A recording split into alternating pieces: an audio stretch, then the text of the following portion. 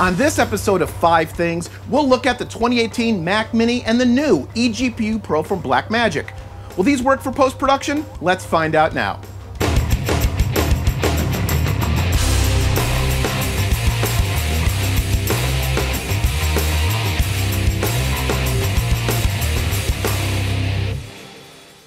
Hello and welcome to another episode of 5 Things, a web series dedicated to answering the 5 burning tech questions that you have about technologies and workflows in the media creation space, plus tech stuff I dig and how it's used. I'm still your host, Michael Horton, and today we're checking out the 2018 Mac Mini from Apple and the eGPU Pro offering from Blackmagic and, well, Apple. We're also running benchmarks against your favorite or least favorite NLEs. Final Cut 10, DaVinci Resolve, Adobe Premiere Pro, and Avid Media Composer. Let's get to it. What better machine to test how well an external GPU works than with a machine that has a horrible built-in GPU? Yes, tech friends, the powerful top-of-the-line 2018 Mac Mini is built on Intel technology, which means there's a small GPU on the chip. While this GPU, the Intel UHD Graphics 630, isn't going to break any performance records, it does provide a user with a basic way to feed their screen without a third-party graphics card. The Mac Mini also rocks USB-C for Thunderbolt 3 access. It's this 40 gig connection that provides the bandwidth for an eGPU to shine. Slower I/O, like Thunderbolt 2 or even older connections, simply don't provide enough bandwidth to accommodate all that a modern GPU can provide. The new Mini provides 4 USB-C Thunderbolt 3 ports, enough for up to 2 eGPUs. I also dig the legacy USB 3 ports too, as we all have peripherals like keyboards and mice that still rock the legacy USB Type A. Back to throughput, the 2018 Mac Mini also has an option for a 10 gig E copper connection. I know, many signify 10 gig E as a sign that it's for professionals. Quite frankly, 10 gig E is the new 1 gig E, so if you haven't been looking into it, now would be a good time. The Mini has many different options, from an entry-level i3 processor to the mid-range i5 to the i7 model that I tested with. The units can be configured with 4 or 6 cores, and speeds of up to 4.6 GHz in Turbo Boost mode. For RAM, the 2018 Mini supports up to 64 gig, although you may need to take it to an Apple store to get it installed. You can also build your system out with up to a 2 TB PCIe SSD. My testing unit was the 6-core i7 with 32 gigs of RAM. I ran some benchmarks on the Mini and compared the results with other Geekbench scores of other popular Apple machines. Here, we have a top-of-the-line 2013 Mac Pro and a maxed-out 2017 MacBook Pro, plus my Hackintosh build from a few episodes back. You can see that the 2018 Mac Mini is apparently no slouch when it comes to performance.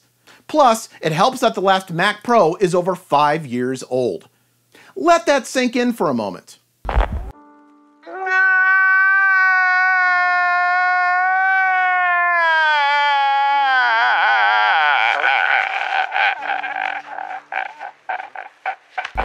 During testing, I was alerted to the fact that the Mini will throttle the chip speed when the unit hits about 100 degrees, so if you push the system too hard, the performance will suffer via the reduced speed.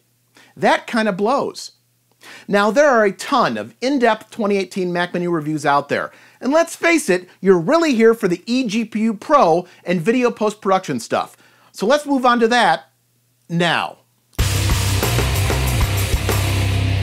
Like the non-Pro model before it, the eGPU Pro from Blackmagic simplifies the addition of enhanced graphics processing by putting a GPU in an external enclosure. Also, like the previous model, the Pro has an 8 gig card in it, albeit with a faster 8 gig card than the Radeon Pro 580 in the previous gen. The new GPU is the Radeon RX Vega 56. Now, both models are meant to capitalize on the Metal Playback engine, as opposed to OpenCL or CUDA. The eGPU Pro also features a DisplayPort, unlike the non-Pro version. This allows for up to 5K monitoring if you so desire, as the HDMI 2.0 port tops out at 4K DCI at 60 frames a second. Both units come with 4 USB 3 ports and a spare USB-C Thunderbolt 3 port, so you can connect even more peripherals through the eGPU. Now this sucker is damn quiet. Aside from a small white LED indicator at the bottom of the unit and an icon in the menu bar, you wouldn't even know the unit is running. The unit is mostly a massive heatsink, so expect heat to come pouring out of the top. The eGPU Pro ships with a 1-foot USB-C cable. This cable is very short, which means this unit is always going to be next to your computer. And while I didn't test it, I understand longer USB-C cables can cause issues, so stick with the cable that came with the unit. While the eGPU Pro is cool looking, it's pretty hefty and does take up valuable desktop real estate. It also dwarfs gear next to it, like the Mac Mini. In fact, it's larger than a 2013 Mac Pro, among other things. What is uniquely different, however, is that the eGPU Pro is only certified to work with macOS 10.14 Mojave. I like this, as support in OS 10.13 High Sierra for eGPUs was a crapshoot at best. Interestingly enough, nothing needs to be installed in Mojave for the eGPU Pro to run. The GPU drivers are built into the OS. In fact, the eGPU Pro comes with no drivers or software to install. I tested with a pre-shipping model of the Pro. In fact, the packaging was still for the non-Pro version. As such, there was no documentation or quick start guide with the unit. No, it's in the field manual. You can check it out if you want to. But we seem to be out of field manuals, sir. Perhaps you can enlighten us. The ship date for the eGPU Pro has now slipped a month, from November 2018 to December 2018. Perhaps code is still being written for Resolve and Final Cut 10, as I did find a few issues. In fact, let's check those out now.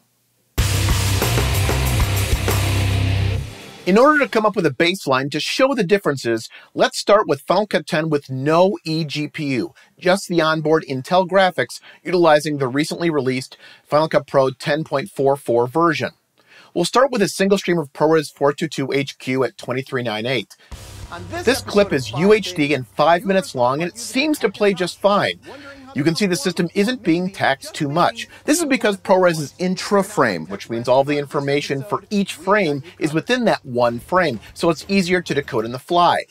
This is why most editors prefer it over inter-frame codecs, also known as long GOP. Now let's try putting an effect on it, like a blur. Nope. Okay, well, we hit our playback baseline kind of early. Well, before we test with an eGPU, let's test a simple render of that blur. Well, I won't make you wait. Wow, over 25 minutes for a render. Yikes. That's over 5 times slower than the actual 5-minute clip. Well, let's try exporting now. I normally do all of my exports via compressor.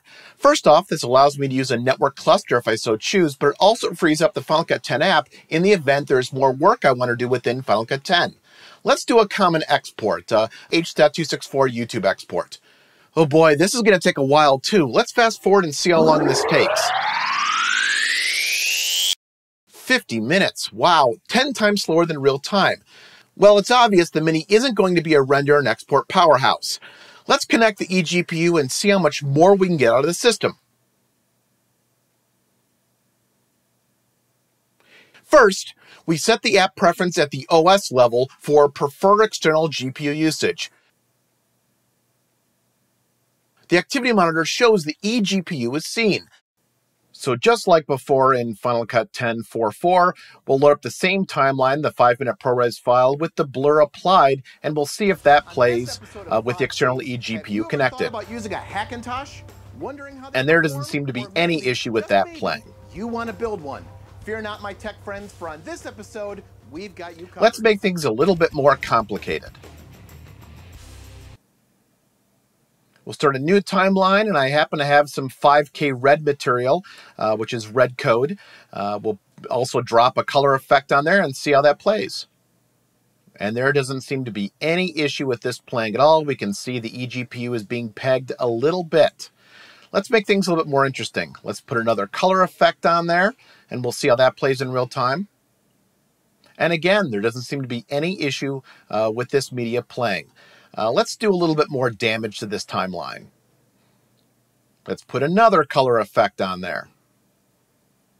And as you can see, it's playing just fine. All right, let's make things even more complicated.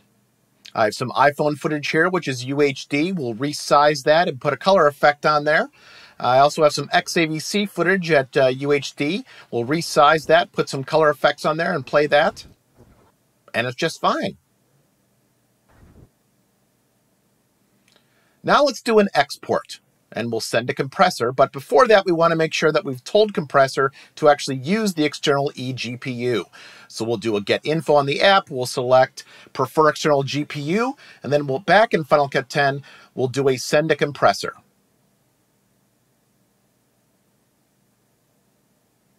In this case, I'll use the same preset, YouTube preset, and we'll hit go.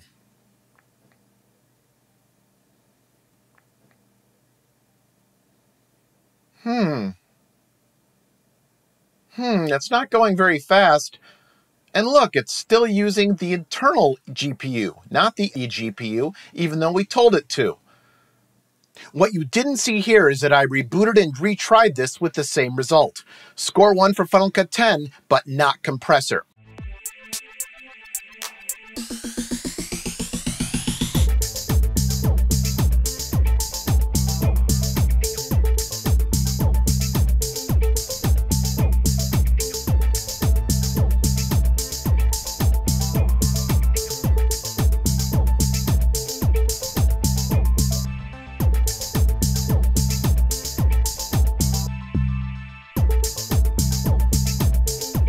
We're now going to benchmark Resolve 15. We're going to do some tests that are very similar to what we did in Final Cut 10. First, we're going to check out the preferences so you can see that we're using the onboard GPU on the Mac Mini, not the external eGPU.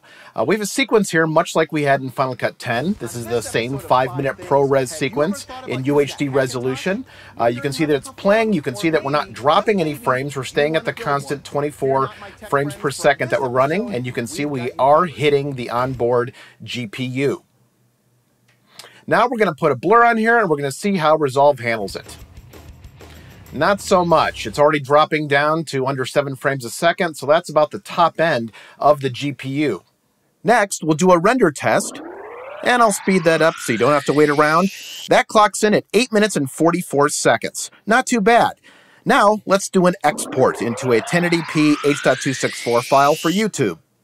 And that clocks in at just over 9 minutes at 9 minutes and 1 second. Now, we need to connect the eGPU and make sure the Resolve app sees it. Now that we're sure the app is seeing the external GPU, we're going to launch Resolve, go into our benchmarking project, and see if performance is any different. First, we'll check our preferences so you can see that the eGPU is being seen by the system, and it is. First thing we'll do is play back the same sequence we had before, the 5-minute ProRes file, and we'll see how that plays. On this episode of 5 Things, seems to be playing fine. I don't see any drop frames. Now, it's time to put on an effect. We'll put the same blur on. How they perform, or maybe, just maybe, and it's holding steady. No dropped frames. My tech friends, for on this episode, Now we'll do the render test again, and I'll speed that up so you don't have to sit around and wait for it. That's pretty good. 5 minutes, 15 seconds. Not too bad. Now let's try the same 1080p export for YouTube. That's not bad either. 2 minutes, 39 seconds. So we're definitely seeing some massive improvements. We're now going to put on a rather intense grade for this free version of Resolve, including 4 nodes that Jason Bodosh came up with for me. And as we play this back, you'll see that we're getting close to full frame rate. We're dropping a few frames here or there, so it looks like we should take off one of the nodes to see if performance increases. We'll take off this dead pixel fixer here at the end, and we'll play it again and see what we get. So do I. So it looks like we're playing at full frame rate. This is great. Resolve is really taking advantage of the eGPU, and the performance is so much better than the onboard Intel UHD Graphics 630.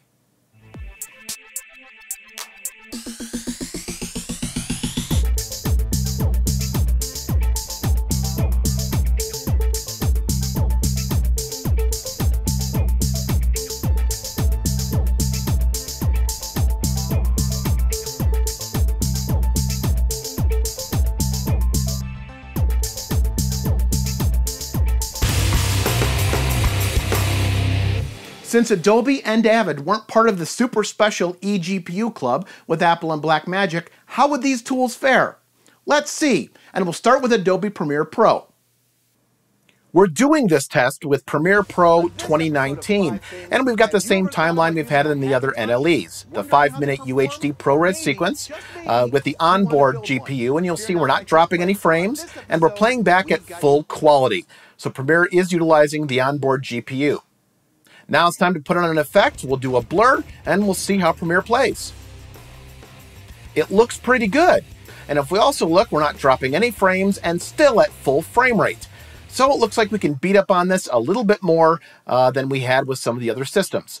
So let's throw on a LUT. Let's throw on a look and see how it looks. Let's hit play, and that's the baseline. You can see we're dropping frames pretty steadily at full quality. 52 frames actually. Let's try and drop down the quality to half and see if playback is any better. We've got you covered. And yeah, it looks like Adobe's eking through there. If I drop the playback down to half quality, we're still getting a green circle, so that means we're not dropping any frames. So that's pretty good utilization of the onboard GPU. Let's again do a render, and I'll fast forward past this so you don't have to wait. That took 13 minutes, 11 seconds, which isn't bad, but it's not great either. You know what? Let's try the export now. We'll use Adobe Media Encoder for the export using the 1080p YouTube preset. Again, I like using the external transcoders because then we get to keep working in Premiere if we wanted to. And I'll fast forward past this so you don't have to wait. Looks like the export comes in at just around 13 minutes, which isn't fantastic, but it's not great either. We're now going to connect our eGPU and see how we can get this bad boy to perform.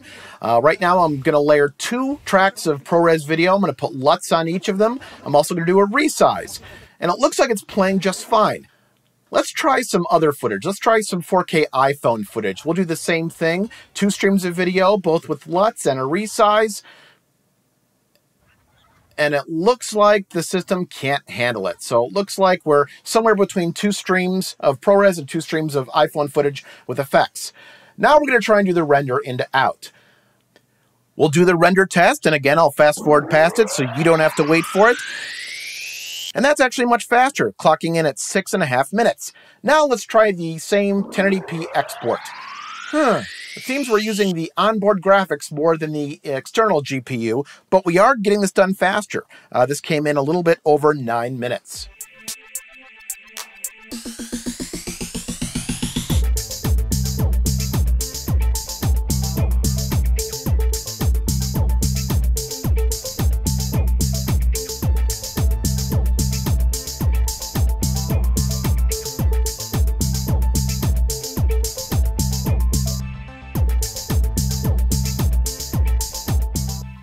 For our last round of benchmarks, we're going to use Avid Media Composer.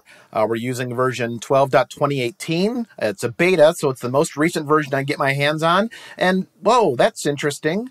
It looks like the minimum spec for GPU is not met by the onboard GPU of the Mac Mini, so all GPU effects are disabled. Yikes. All right, well, let's change our playback quality to full, and we'll play the same 5-minute ProRes clip. You ever thought about using a Hackintosh? It looks good. We're not dropping any frames. Maybe, just maybe. So let's put an effect on there. Let's put a LUT on there. We'll drop that on there and see how playback goes. On this episode of 5 Things, We're definitely dropping some frames. Let's zoom in and see what we're dropping. And yes, we're taxing the processor pretty hard because the GPU is not being used, and you can see we're dropping frames.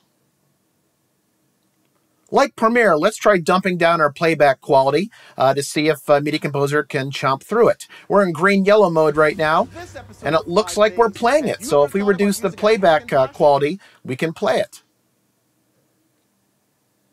Now we'll do a render test. We'll make sure that our render settings are set to the right codec. We'll start the render, and so you don't have to wait. The render comes out to 7 minutes and 41 seconds, and as you can see, it's only using the CPU because, of course, the GPU was disabled. With those tests done, let's connect the eGPU and go back into Avid. We'll go back up to the Info tab and see if anything's changed. That's interesting. Avid told me that eGPUs weren't recognized, but it is being seen. So let's roll with it. Let's see what happens. The 5-minute ProRes UHD clip seems to be playing just fine. No dropped frames. Let's put a LUT on there again and see how that plays. On this episode of Looks like we're dropping frames and we're barely using the external eGPU. If we zoom in here, you'll see a lot of red and a lot of yellow, which is no bueno. That means the system is not keeping up with the media. All right, let's now do a render test. And that's going really slow. And as I'm looking at the activity meters, it's only hitting the CPU. It's not utilizing the GPU at all, which means I'm not really going to get any good data and good results from this because the times aren't going to be that different. So I'm just going to cancel this. I'm also not going to do an export because exports with Avid are still through the 32-bit QuickTime engine, which isn't going to use the eGPU or an onboard GPU at all.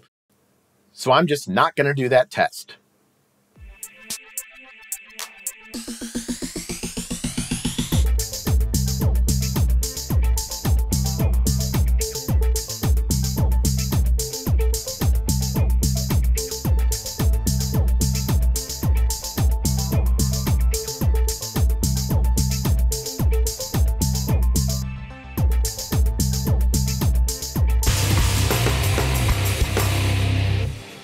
That's a lot of data to crunch. It's obvious that despite the initial high benchmarks via Geekbench, the 2018 Mac Mini, on its own, doesn't really have a fit for creative uses in post, unless it's used as a file server or perhaps a lone Mac in a sea of Windows machines when you need an easy way to create ProRes files. I concede that it may work for story producers or predators, but I find that it's never good practice to hit the upper limits of a new machine from day one. I should also note that the 2018 Mac Mini is not qualified by all NLE manufacturers. Avid hasn't qualified it as of now, and it doesn't meet the minimum specs that Adobe publishes. The DaVinci Resolve manual for Blackmagic calls out specifically that the Mini should not be used. Apple's requirements for Final Cut 10, on the other hand, are barely met by the Mini's specs. Personally, I'd save the $2,000 this machine cost and put that towards an iMac or an iMac Pro, or maybe, just maybe, the highly anticipated 2019 Mac Pro. But I'm a big fan of money. I like it. I use it. I have a little. I keep it in a jar on top of my refrigerator. I'd like to put more in that jar. That's where you come in. Now, as for the eGPU, it's important to remember that all of this is new. This was essentially a science experiment. Mojave, as of this episode, is only at 10.14.1. Apple, one of the partners in this eGPU collaboration, still doesn't have all of the bugs worked out, as Compressor doesn't appear to even use it. That being said, speed increases in Final Cut 10 and Resolve are undeniable, and certainly showcase the speed that a good GPU can bring to the post table. Adobe, while not part of the Apple and Blackmagic eGPU soiree, also show speed benefits out of the box, and that's before Adobe has done any optimization for it. That's pretty impressive. Avid, on the other hand, has never been a GPU powerhouse. My tests only really show that Avid has some serious engineering to do to incorporate eGPUs into future releases. Now, if this eGPU Pro solution could breathe life into an old system, I might be more inclined to suggest it. However, the fact that you need a relatively recent Thunderbolt 3 enabled machine makes that old system label inappropriate. Now, you can roll your own eGPU by using a third-party external chassis and compatible graphics cards. They can be parted out and purchased for under $800 on the street, $400 cheaper than the eGPU Pro. And while I don't expect an all-in-one solution to be the same cost as a DIY, a $400 delta is too big of a chunk to ignore. The only real time I can suggest a solution like this is for folks who edit on a MacBook or MacBook Pro. Those road warriors who are on the go and editing but need to come back home at some point and do some serious heavy lifting. But is that market large enough? Gaming and other GPU-enabled applications have a much wider reach than the post community. Regardless, I'm excited to see if in 12 to 18 months NLEs have been able to start utilizing eGPUs better than they do from day one. Have more eGPU Pro and Mac Mini questions other than just these 5? Ask me in the comments section also. Please subscribe and share this tech goodness with the rest of your techie friends. Until the next episode, learn more, do more. Thanks for watching.